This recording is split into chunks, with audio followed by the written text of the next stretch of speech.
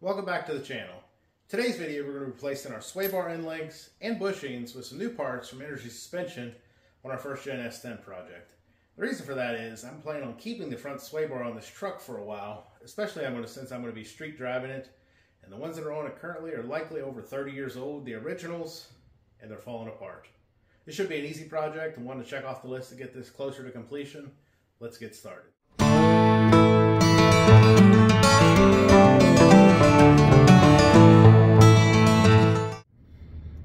Okay, so here's what I was talking about. After 30 years, this is starting to dry rot and fall apart nice and neat. This bolt's probably rust welded on here.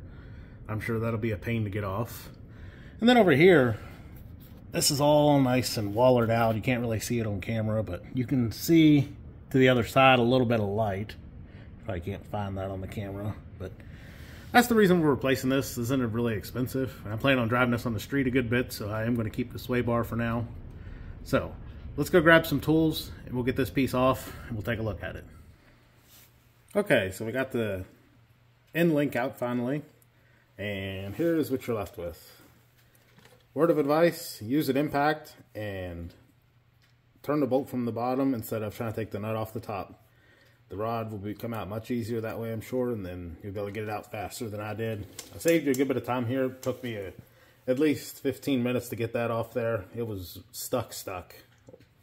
But that's what's left out of it. You see I twisted it, and you can see if you look close enough where it's been walling around in there too. Just old, worn out, so it's time for replacement. I also went ahead and popped the bushing off too, which that was pretty easy to get off. Bolts weren't stuck or buried in there. Shouldn't be any problem. On the other side, I'm going to use an impact. We'll get that side off, and then we'll take a look at these new parts here.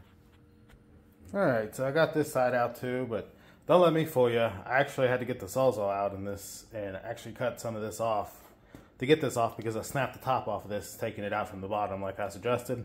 I think these were way too far rusted, but it's out now, both sides. I cleaned up the area a little bit, and now what I'm going to do is grab this sway bar and we're going to put the bushings on and put it up so we can figure out how much modification we need to do to our end links. So I'm going to grab this sway bar and we'll get this bushing on. Alright, so there's just an assortment of parts from the factory version. You see it's this little thin rod, and these bushings for the sway bar end link are pretty much worn out, falling apart. It's all rusted, and I actually twisted it. I didn't twist itself when I was trying to take it off. This is the passenger side one. Bushing's all wallered out too. It was kind of loose on there after I undid the bolts. So when you order your Energy Suspension, if you choose to go with this one, I got this from Summit Racing. You don't even have to get yours from there. But everything you see here over is what you get. You get your bushings, your sway bar end links with the polyurethane bushing and the bushings on the end links, some washers, some vague instructions, and some Formula 5 pre-lube for inside the bushings. Now, I did want to mention something that they don't list particularly, but it is important because your sway bar can be a different size. Don't ask me how I know that. This is not the first kit that I had to get because I did not measure that. So make sure you measure your sway bar before you order this so you don't have to go through the process of returning and then waiting and getting the second kit. The reason that is because of your bushings here. They have several different ones if you filter it out for the S10 on the website, and I ordered the wrong one the first time because I did not measure. So make sure you measure. Let's get this Formula 5 pre-lube in here, get these end links on. Okay, so we got the bushings on, got the sway bar hanging back up so we can put the end links on. No problems there. I don't have these bushings tightened all the way as tight as they'll go yet because I want to put the end links on before we tighten those up. But we've actually ran into our first problem. Now, you'll say it's because I don't have everything tightened down like it should be yet, but the problem with that is the bolt that comes with these kits is not long enough. As you see, even with it just sitting there, there's the end of the bolt. So how is this supposed to go on there? There's a solution to this, and we'll show you that here in a second, but this bolt is actually a little hair under 7.5 inches, and that is not long enough for my particular application. So make sure you check yours as well. To fix this, we'll go over here and take a look at how I'm going to fix it. Okay, so we had a problem with the end link. In my particular case, everybody's truck may be different, but in my particular case, this is the problem. This bolt is too short. When I measured this bolt, it came out to be just under 7.5 inches long. And as you've seen, it won't let me screw the nut on the top, even if I pushed it tight. So my original solution, I thought, was going to be to trim this sleeve by cutting some of this off and allow the bushing that goes on top of here slide down further, thus giving me enough room and thread to get the nut on the top. But when I looked at that, it was going to put the end of the sway bar at a downward angle, and that's not what I'm looking for. I'm trying to keep it close to the factory evenness level. So I went to my local hardware store, and they do not have any bolts longer than 6 inches long, and grade 8 bolts. I don't even know if this is a grade 8 bolt, but it looks like it. Should be, I hope. So I hopped online, and I ended up purchasing this bolt. This bolt is 8 inches long, and it should give me adequate space here to thread the nut on and get everything tightened up and keep that end of the sway bar level on both sides. So let's get this stuff on here, and then we'll thread this new bolt in and see how much of a difference it makes. Okay, so this is the 8-inch bolt as the end link now, should I say, with everything, without tightening anything. As you see, we have a lot more thread there, and actually we can get the nut on now. So that's upside down, but there you go. Look at that. I'm not sure if maybe this isn't the factory sway bar, but something funky was going on here. But the little under 7.5 inch bolt that they provide with this kit did not work.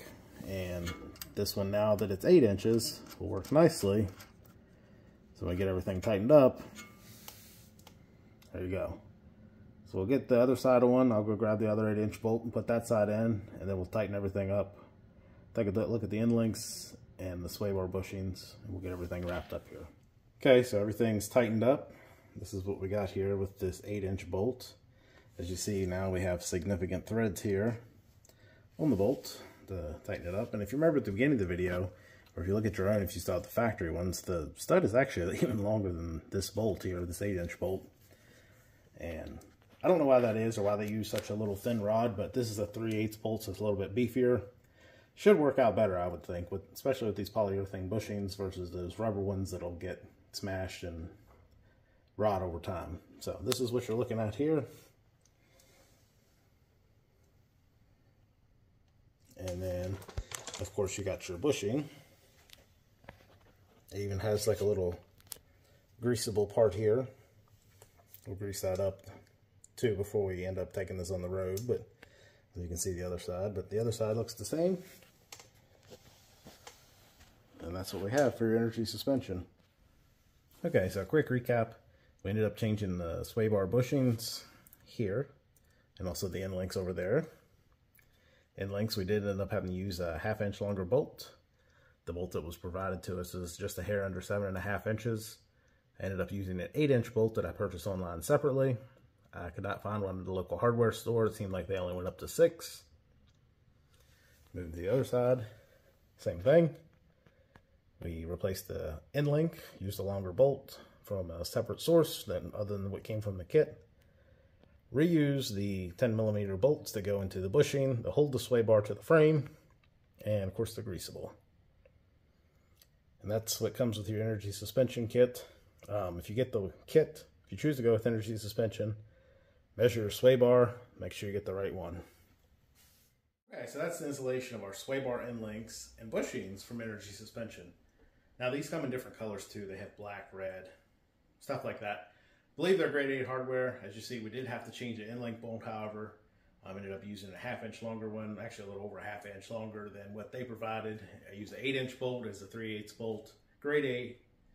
And I don't think there'll be any problems with anything else. It seemed like it went together really well. And simple, as I mentioned at the beginning of the video, this was a pretty simple, straightforward install.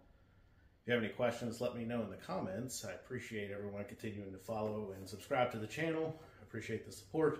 Hopefully we'll get this on the road sooner than later. That's going to wrap up. Thanks for this time. Check out one of these other videos I'm about to put up, and I'll see you next time.